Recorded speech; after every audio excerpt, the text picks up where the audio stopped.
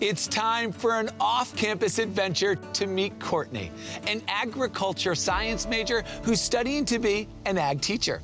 She's working at Gibbs Ranch, a working ranch facility that was deeded to the university in 1993.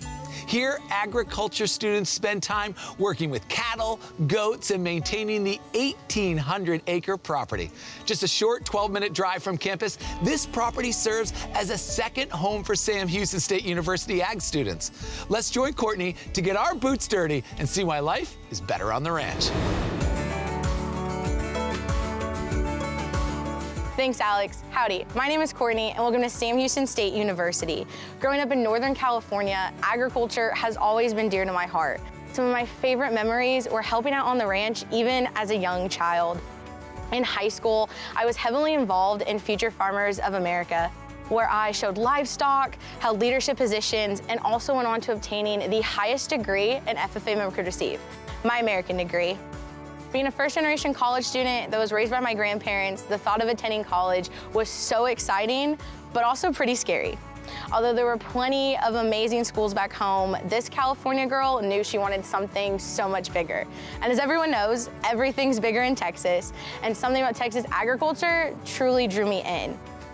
When I first started looking at universities, I thought I wanted such a large setting, but quickly realized that I wanted to be more than just a face in the classroom. I wanted to have a personal connection with my university and my professors.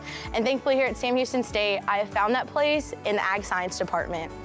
I'm a proud member of Sigma Alpha, an agriculture-based sorority, Cattlewoman, Collegiate FFA, Trio, and I've even served as a National Teach Ag Ambassador. As you can see, I've kept pretty busy with all the opportunities here at SAM. I'm so grateful for everyone here at Sam Houston who has constantly pushed me to do better in my career. My professors are so focused on ensuring that I'm successful in my field. They've helped me with hands-on experiences, such as out here at Gibbs Ranch, where I've learned to vaccinate goats and the proper way to back up a truck and trailer. I fixed engines in my ag mechanics classes and then would find myself rushing to the horticulture center to propagate a peach tree. Here at Sam Houston, I am so thankful for all the opportunities to ensure that I'm not only going to be a well-rounded ag teacher, but also a great agriculturist. My sorority has introduced me to a phenomenal group of young professional women, and some of my favorite memories are cheering on our fellow sisters compete on the rodeo or horse judging team, and we've even helped with Collegiate FFA with steer saddling.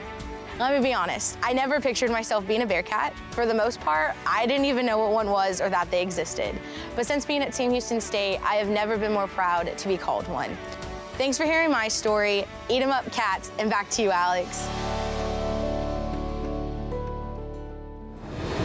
Great job, Courtney. From California all the way to Huntsville, your path to become an ag teacher has been full of incredible learning opportunities. You're going to be a great resource for the next generation of farmers and ranchers.